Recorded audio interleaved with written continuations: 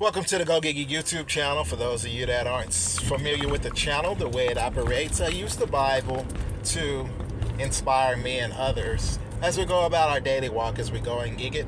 I work as a 1099 for apps Uber, Lyft, DoorDash, Roadie, and I have a company called Tonquin, an app, delivery app for auto parts in my portfolio. I will add a couple more eventually to have a successful portfolio so I can stay busy. 12, 16 hours a day I'm allowed to work in a 24-hour period if I choose to work that many hours. But anyway, these apps are very valuable, and I hope you can find value in them. Yes, many schemes have gone on with these different apps like Uber, Lyft, been sued for millions of dollars for stealing tips, doing this.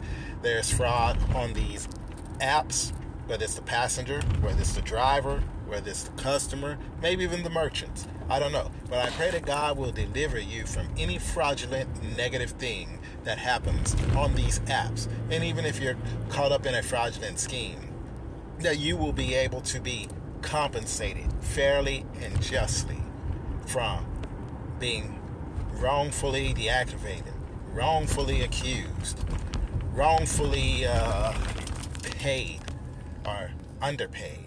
Whatever the situation is, that you'll be able to get your account back if you choose to work with these companies.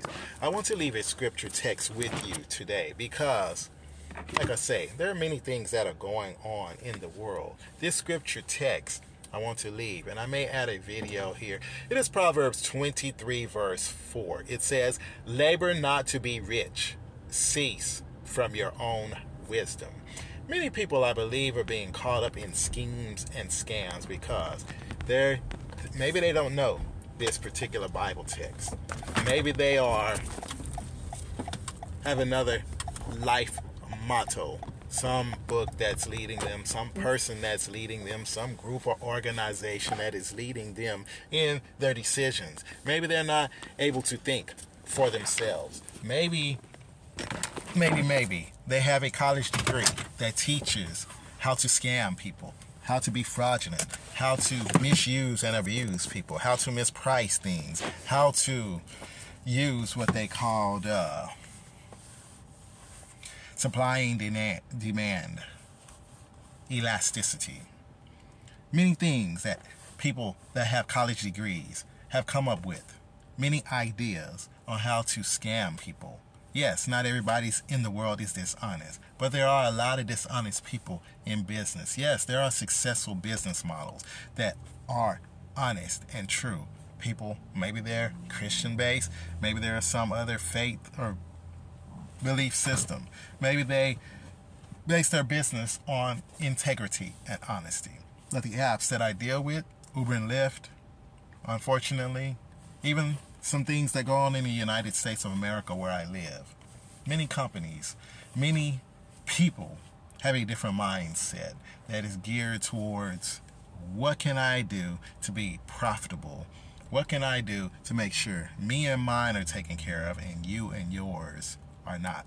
You and yours will continue to take care of me and mine. Seems to be the motto with Uber. I know many things are going on with Dara. I know Uber is with the World Economic Forum, and the more and more in light of Bible prophecy and what the Bible has to say about various situations going on in the world that are going on in the future, that have gone on in the past. The Bible is the truest book that you can ever read. I don't know what other faiths or what other books, some people, I have been blessed to not being forced to have Greek mythology as a requirement for me to graduate from high school, graduate from college, graduate from this, middle school, elementary, or whatever. It has not been mandatory for me to study Greek mythology. Although I know some things about Greek mythology, and I know Greek mythology, exactly. It's a lie. It's a myth. So they use myths to try to prove a point. Jesus Christ can be proved in many ways. Many people around the world have encountered Jesus Christ. They know about him.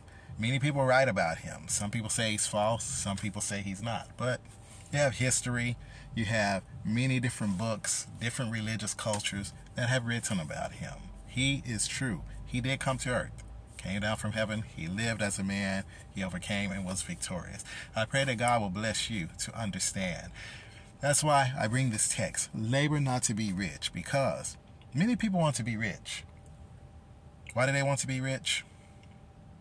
Yes, it's not a sin to be rich. Nothing wrong with being rich.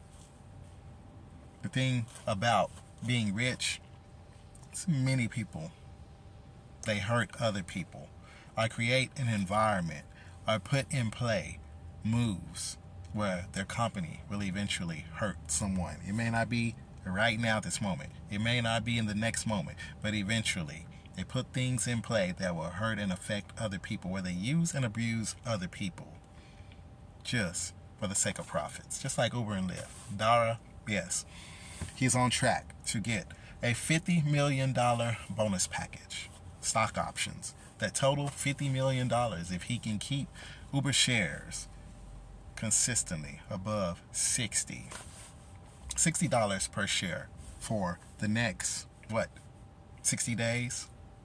Between now and September, he has to keep 90 days the stock prices up.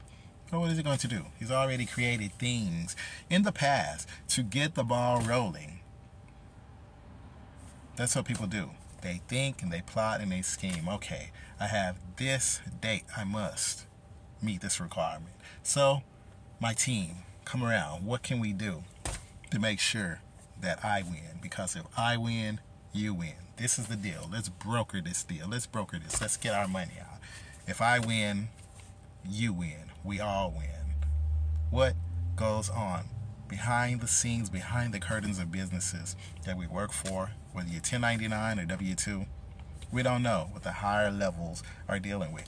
We don't know what happened when the person before the current Dara CEO came on board.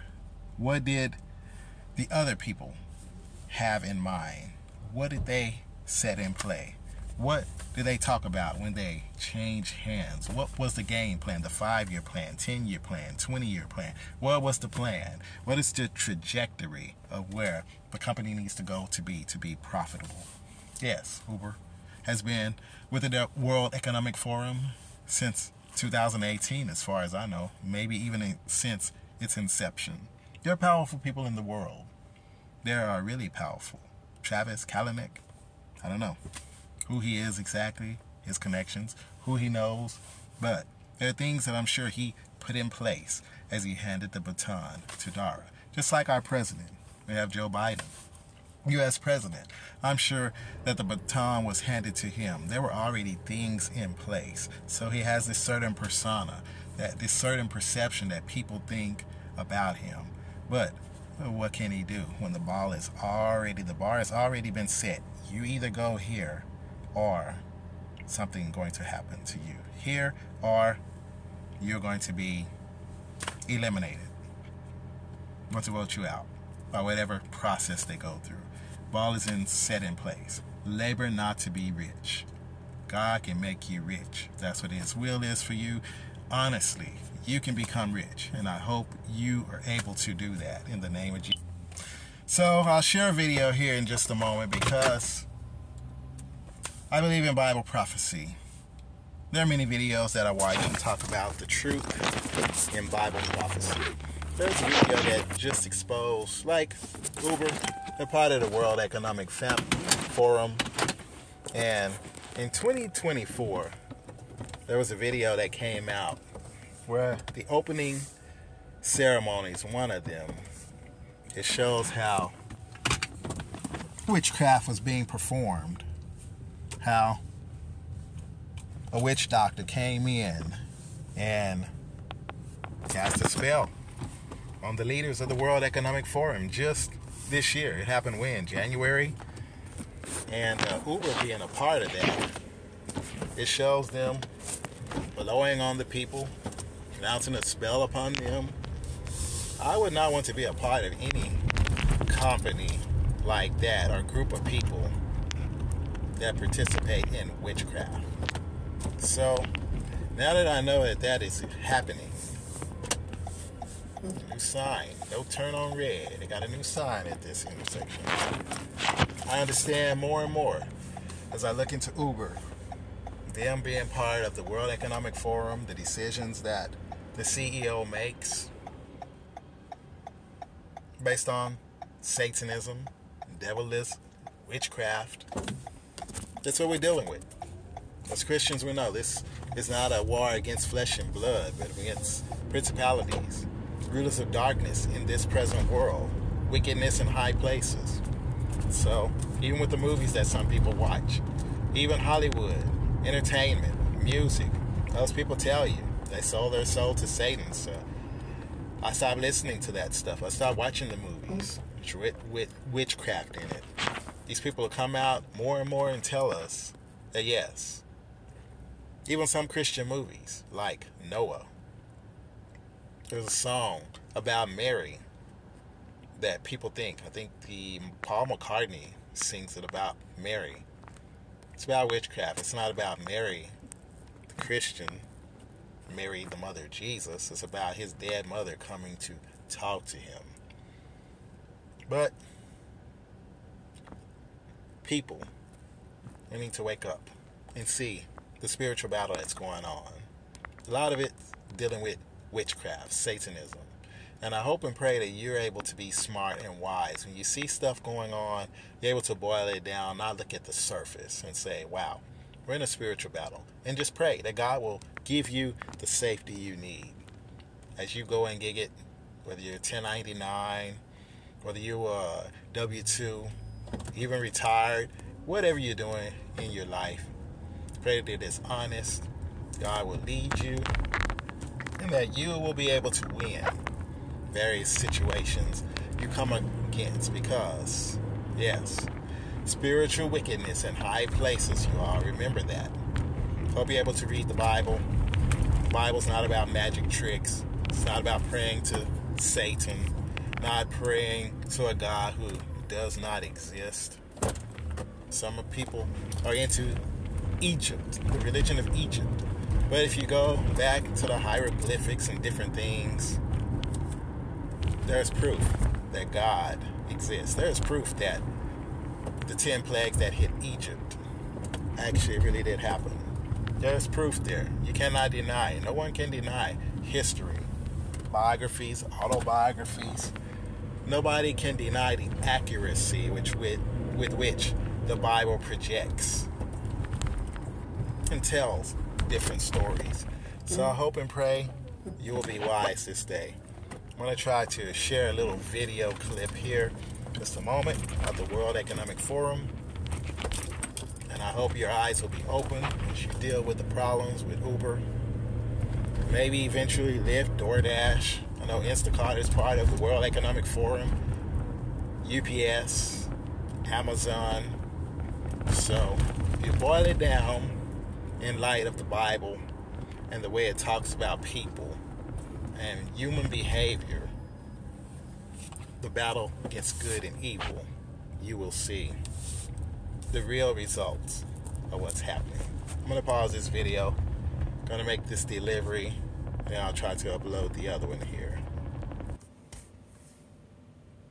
An evil spirit was summoned last month in the World Economic Forum meeting to bless our world leaders. And they are pushing New World Order louder than ever. What did the anti-terrorism police found outside the meeting at Davos? Signs of the times are here, friends. And welcome to Truth in Bible Prophecy Media.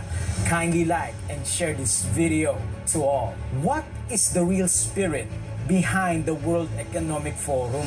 During a demonic incantation ceremony at the World Economic Forum, a witch doctor breathed upon the heads of world leaders. Witchcraft was on full display last month at the World Economic Forum as a witch doctor used demon incantations to guide attendees into the spirit world. After the spirits were invoked, a witch breathed upon the panel at the WEF, imparting a demonic spirit.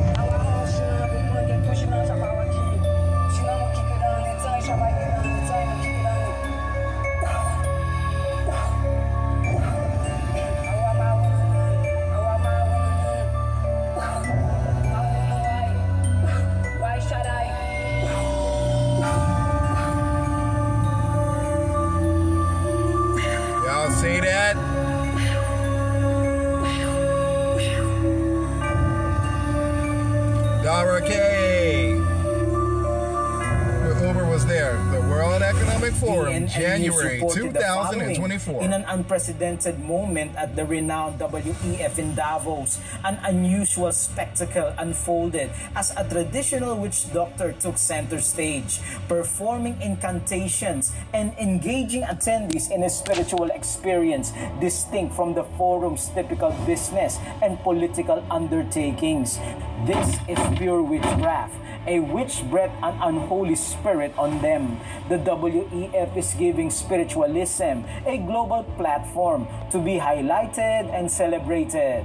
These are demon-possessed globalists who want to rule the world. Students of prophecy are aware of this union of all peoples and religious backgrounds, including Catholicism and apostate Protestantism, Sunday sacredness, and communication with the spirit world will